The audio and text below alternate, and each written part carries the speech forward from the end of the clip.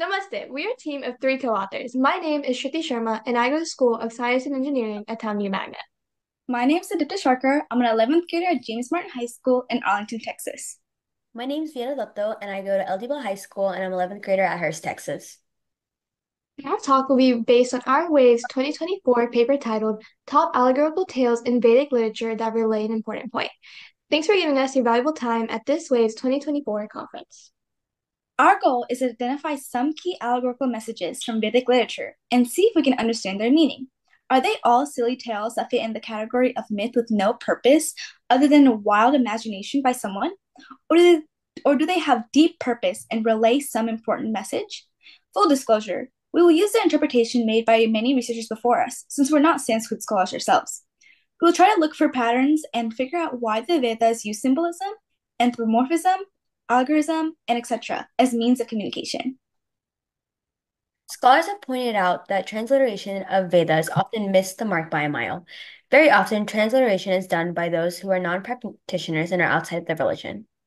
They use the crudest meanings and often miss even the most basic understanding of the verse. The translation may sometimes be accurate, but may not convey the meaning the verse intended to convey. Those who do not get stuck at the stage of the literal translation may get a few levels of the meaning of the verse. Adi Bhaktik, which is the outside layer similar to the body, The Adidavic layer similar to the cognates within the mind. Or the deepest layer, a rhythmic layer. The language of the Vedas in general is highly metaphorical, full of double entendres, many meanings, allegories, riddles, puns, etc.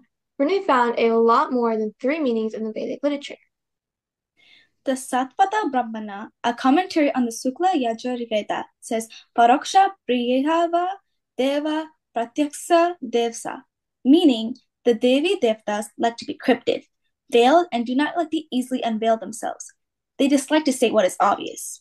Sri Aurobindo has explained the purpose behind this. He says that the creation cycle involved many billions of years, wherein the supreme reality broke off a piece and came out the Prakriti.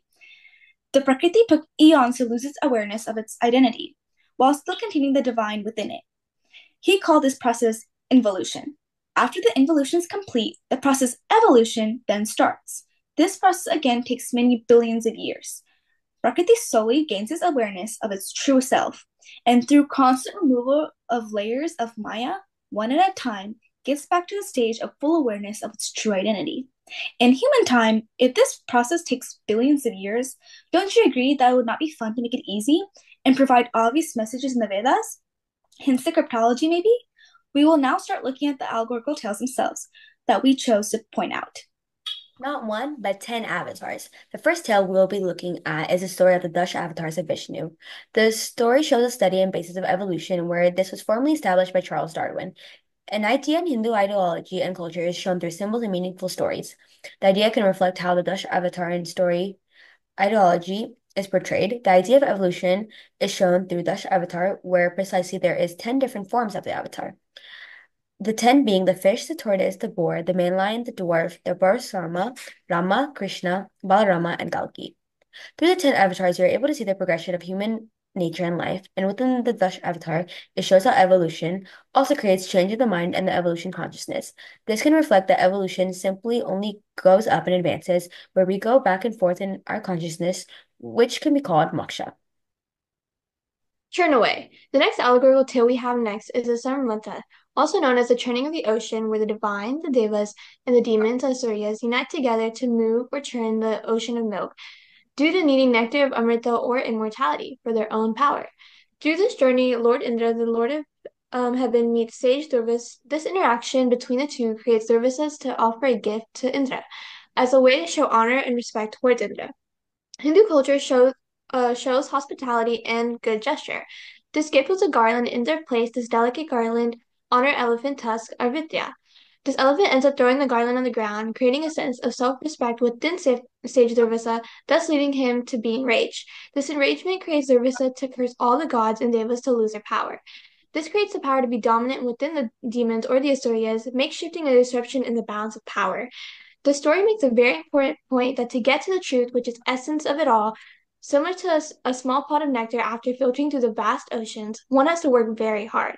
It is not easy to find the truth or achieve moksha, or find the universal reality and become one with it without a lot of churning. This can take millions of births. Too hot in the kitchen? Coronal mass ejections, or CME, are basically the solar flares that cause isotopes to make it to Earth's ionosphere. They cause the northern lights, and the magnetic fields direct them towards the polar regions of the Earth. Most solar storms are minor, and other than the northern lights types of shows, they don't affect us much. There are a few recorded flames that were pretty significant. A very large one came through in the past few hundred years, but a massive one is recorded in Vedic history, which caused the atmospheric particles to get a large charge and caused heat and some fires around the earth. The Vedas refer to this event in a form of an allegorical tale. The sun's anthropomorphic wife, Sanjana, gets tired of his heat and goes all the way to the South Pole. The sun follows her. The astronomical marker in the Vedic story puts the sun at the trophic of Capricorn, and also notes that the heliacal rising of the sun was at the point at the head of Aries, also known as the Ashvins. Plugging this into the astronomical computers gave historians like Vedam a date approximately close to 7,200 BCE. Moon has how many wives? This moon takes 27 days to travel through the 27 nakshatras. So in that sense, he gave equal attention to his 27 wives. But the 26 sisters complained to their all-powerful father, King Daksha, that the moon favored the one sister, Rohini. More than any of them, 26 sisters and the poor moon got punished by having to wax and wane. The moon phases take 29.5 days total.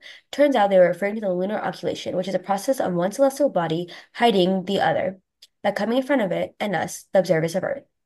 A star will go through the lunar occultation if it lies within 4 to 6 degrees on the lunar orbit.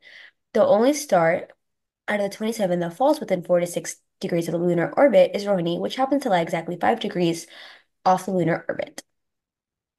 Oh, the calendar is a mess. It is well known that on a given calendar day, the star positions change constantly, a bit very slowly. Over a long enough period of time, the nakshatras that were visible during certain events were very different from those a few thousand years ago. Due to precession, the nakshatra system moves forward around one rakshi every 2,100 years approximately. In 6000 BCE, ancient Indians got very disoriented since the astronomical markers that they had established some thousand years ago had completely changed due to precession, and they wanted to get back to some order and have better markers. So Aditi of Prasanna Nasaktra offered for all rituals, as in the new year, to start with her, as in she as in when she was in the vernal equinox. This must have eliminated the confusion for at least another 2,100 years, and there were possibly many more resets since then. From Rishi to star, Rishi Agastya is famed from coming from northern India and then settling down to the southern parts of India. Coincidentally, Canopus, a star, is called Agastya in Sanskrit. Our tale takes him from the start of Kurukshetra towards southern India, crossing the Vindhyas mountains, having an ashram possibly in present-day Nasik, where Sri Ram met him, and then going to Chidambaram and then disappearing into the ocean. The story probably refers to the tall growth in the mountains, which may have harbored Rakshasas that was bothering the rishis living near the mountain. Agastya asks Vindhya not to grow until he comes back from his journey towards the south. He is known to have been visible from Chidambaram and then goes away from the past horizon as viewed from the southern tip of India, but was visible from the mountaintop. This allegorical story that really talks about a star but uses Agastya's rishi's name actually is an astronomical marker of significance. It is easily calculable using the astronomical software that the last time Canopus was visible from the Vindhya mountain range in India, going in the southern direction, was in 19,000 BCE. Help, no eligible suitor. This allegorical tale found in Vedic literature explained the concept of time dilation. King Kukudami couldn't find any suitor for his daughter Rivati. He travels to Brahmlok, plots a very distant star with very high gravity, possibly via mind travel, to ask Brahma the creator to help point to a suitable match in its creation. He had to wait on Brahma for a few minutes. When Brahma hears his request, he bursts out laughing and explains that 2 minutes that he had to wait, many yugas and millions of years have passed on Earth, and none of his kingdom or descendants are around anymore. Brahma suggests that when he gets back, it would be a new yuga, and Balarama, the avatar Sheshnag, would be a deserving match. When King Kukudami gets back to Earth, he discovers another interesting force of nature, that Revati is way bigger than Balarama, thus illustrating an important reality that all creatures millions of years ago were very large compared to today's creatures. This story is set in Satyuga. An important point to note is that, per the charts available today in 2000 BC, the total world population was only 2 million. The Eight Couple. This story is about an ideal couple, Mahavishwashani and his chast and his previous wife, Ardhani. Agni was able to fool the six sisters out of the seven sisters, pointing to the seven stars of the Big Dipper, or Shatrashi, to be known to all by Chast and Loyal, was locked in a binary pair with her husband Vashasani, and both are known to be loyal to each other and being the ideal couple.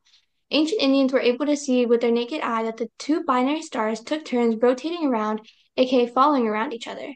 This is why, after a Hindu wedding, the just married couple goes and bows down in the direction of Arudhani and Vashista, because they signify an ideally married couple who are loyal to each other and serve each other by taking turns revolving around each other. Oh my, the universe is huge. There are mentions of multiple universes in Vedic literature. Puranas mention a story of Sri Krishna mentioning to Brahma that he's just one of many Brahmas.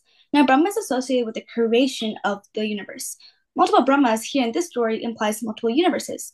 Vedas also constantly mention creation and destruction of universes, and that this process occurs in an infinite cycle. To trace the awareness of multiverse in the West, Boltzmann and Zermelo in 1895 first discussed this concept, and Irvin Schrödinger proposed this in Dublin in 1952. These and other known allegorical tales in the Vedas convey an important point. They come to us in direct communication from the Maharishis who composed the Vedas, who were super scientists of ancient India. They were the ones who supervised a lot of scientific and mathematical research in their ashrams. Not only were they adept in physical science, most of them were accomplished masters in metaphysical and spiritual aspects of life. The known tales, but they're a tip of the iceberg. The Vedas and Puranas are full of such allegorical tales that are locked up in them, and humanity is fast losing the ability to keep a deep dive and bring them out. We don't even know enough to know how useful such valuable scientific, physiological, medical information is buried in the sum total of books commonly referred to as Vedic literature. Hope humanity invests in the study of the Vedas to understand the deep knowledge that the Maharishis left for us in a coded, often hard to recognize language. Thank you so much for listening. Namaste. Namaste. Namaste.